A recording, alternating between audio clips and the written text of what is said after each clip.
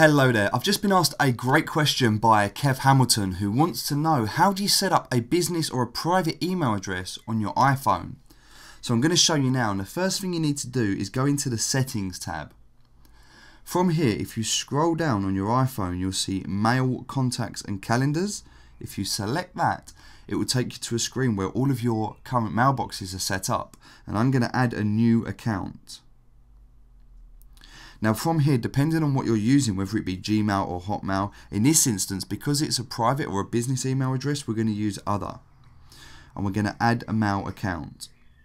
Now we're going to type in a name for this account. In this case, it's going to be Kev. And his email address is kev@seriousaboutjobs.co.uk.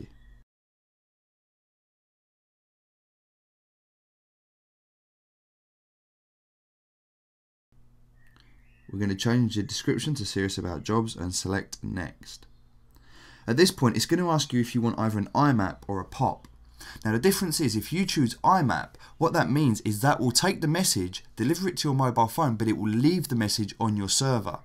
This is useful if you're using the same server for your phone, for your laptop, for your iPad, because it can pull the message several times.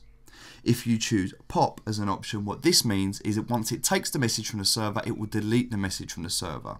So once the message appears on your phone, it will then only appear on your phone. If the message appears on your laptop, it will only appear on your laptop. So for this instance, I'm going to choose IMAP. Now the host name will vary from server to server. In my instance, it's going to be mail. And then the domain name.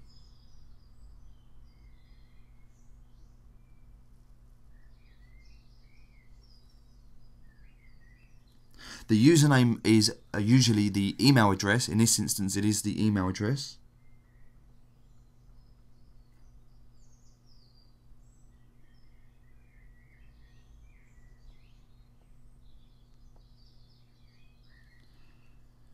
And the password which we've set. Now the incoming and outgoing mail server, depending on your server, for my server they are both the same, so I'm going to put the same details in here again. Sometimes it may be SMTP, but in this instance it's mail.seriousaboutjobs.co.uk.